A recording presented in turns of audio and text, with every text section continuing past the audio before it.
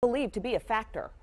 The water coming out of some Redford Township faucets tonight does not look to be very safe. Residents telling us the water pressure also affected by multiple water main breaks that happened at about the same time. 7 Action News reporter Curtis Jackson joins us live from Redford with the details on this. Curtis, what do you know?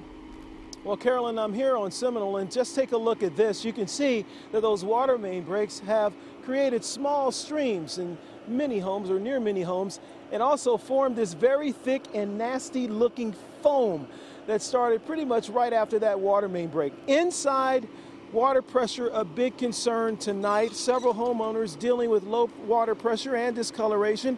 Residents believe it all started after the heavy rain moved through. Police have received dozens of complaint calls.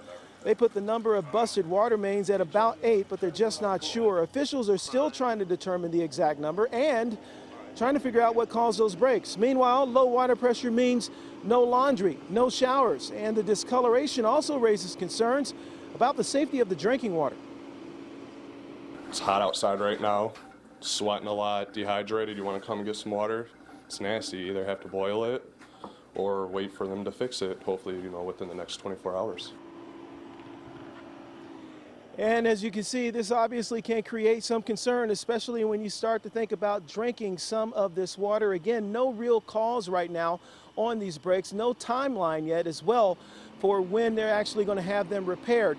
No water boil advisory or boil water advisory has been sent out as of yet, but police are telling people who call them not to wash or drink this water.